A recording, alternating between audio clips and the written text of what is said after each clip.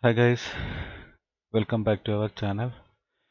Today I'm going to show you how to create levels, different levels, and also once you've done the levels, how you can make a plan views for that, and also a RCP views like a reflector ceiling views.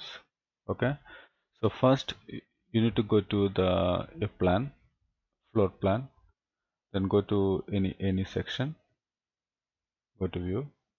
Okay, then you can see a, a level here because we have only one view, that's why, and the name it's level 1 here, level 1, and you can change the level name to any, like, okay, I'm saying ground floor.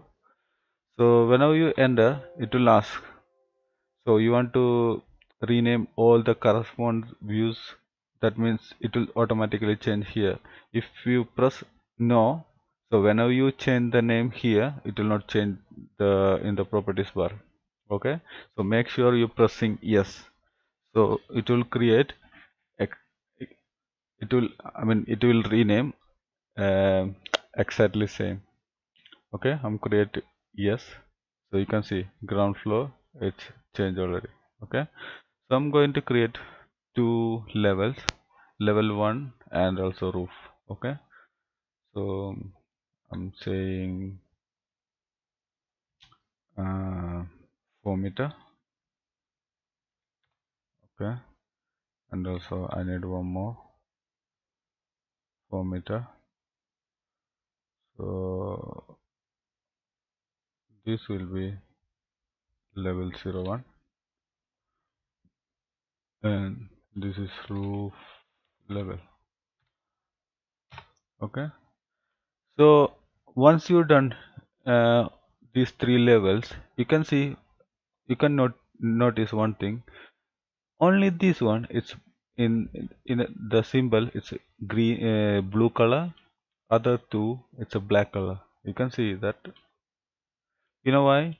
If it's blue color, that means we have a view in the project browser.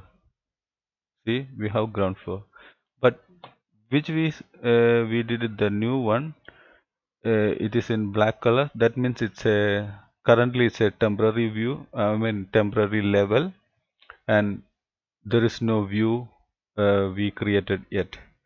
So the next stage we need to create the views. Okay, so I did this. So the next stage I need to create level 1 and also roof level here on the floor plan. Okay, so you can go to the view tab on the top, and also in the view tab, create tab, and you can see the plan views.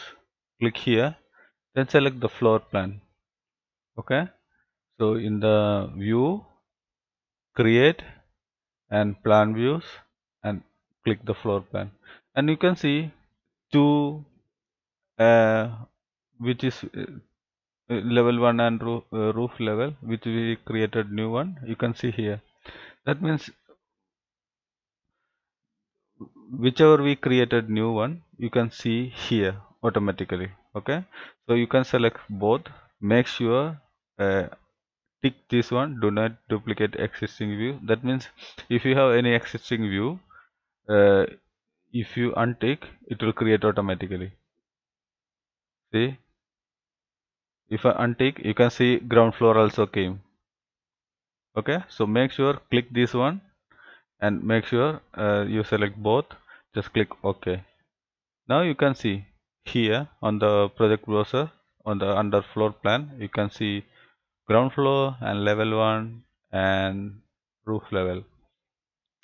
Other things you can see on the section, everything blue. See, the levels tag, everything blue.